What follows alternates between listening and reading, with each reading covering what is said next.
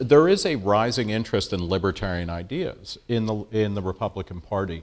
What is driving that, and what might hinder it? And then is there something analogous in the Democratic Party too, which would kind of is the baseline of pre-political thinking growing in a libertarian direction? Well, it is absolutely true that I never before saw articles about the libertarian faction in the Republican Party and the libertarian wing in Congress and everything, and we're seeing those now. So something is new. Journalists are perceiving that there's a growth here. I believe it's in the Washington Post today. There's an article about presidential candidates, and it talks about how there are four wings of the Republican Party that they have to appeal to: the establishment wing, the Tea Party, the social religious conservatives, and the libertarians. Now, they say the libertarians are the smallest wing, but they have a lot of overlap with the Tea Party wing, to the extent that the Tea Party is focused on economic issues, overspending, and so on.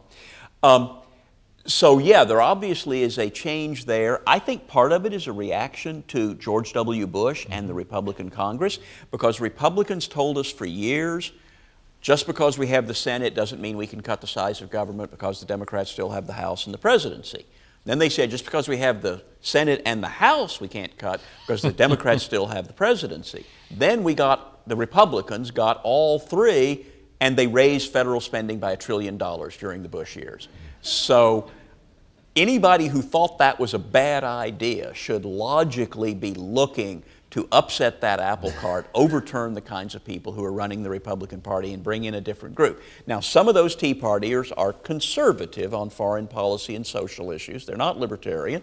Some of them are libertarian on that range of issues, but together they at least want a more critical attitude toward everything the federal government does, and that counts for something. Now, is there that in the Democratic Party? I don't see much. There are Democrats who are more pro-civil liberties than others. There are Democrats who are more anti-war.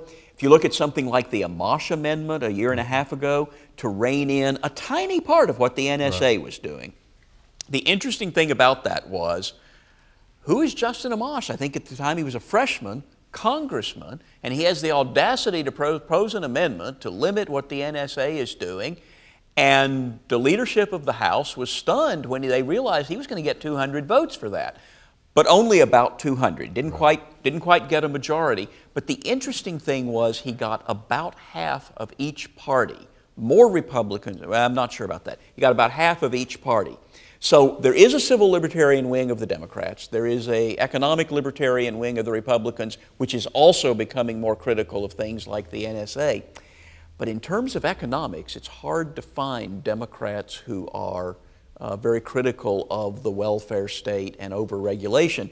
And I look at Obama's big government agenda, and it's kind of stunning to me that apparently the only faction in the Democratic Party that's dissatisfied with that is the ones who want a bigger government agenda, and therefore they want Elizabeth Warren. I don't, for instance, see them saying, let's all get behind Russ Feingold, the one senator who voted against the Patriot Act.